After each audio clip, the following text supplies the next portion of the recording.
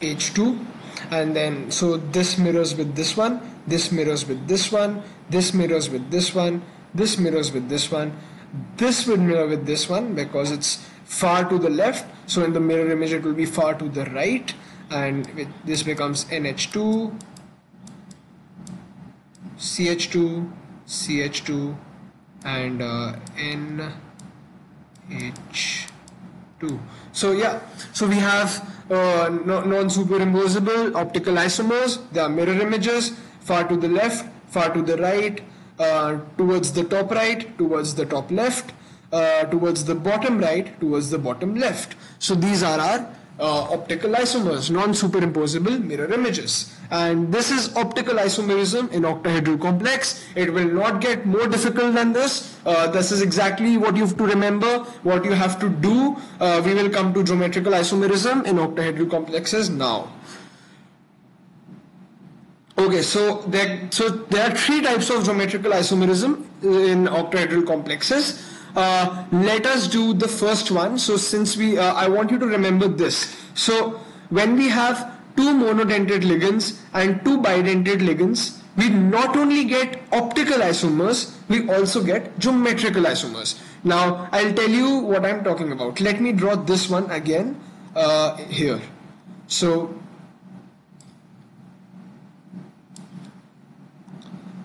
X perpendicular upwards, perpendicular downwards, dash, dash, wedge, wedge. Okay, so we had NH3 here, we had NH3 here, we had NH2, sorry,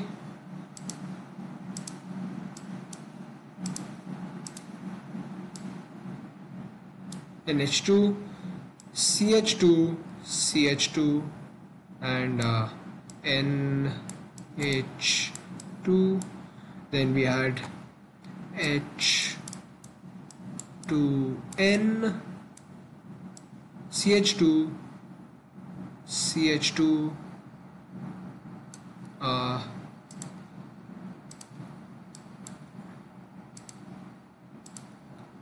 CH2, CH2, and again NH2. So this was our molecule. We made an optical isomers for this, where we made a mirror image, 2 plus the charge. However, if you know, if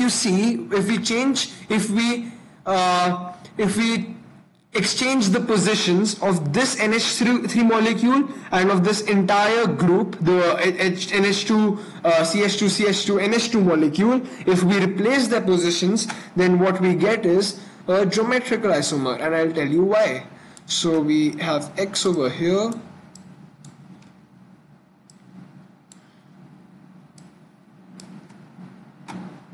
we have NH3, this one stays here. We first make our dashes, our wedges,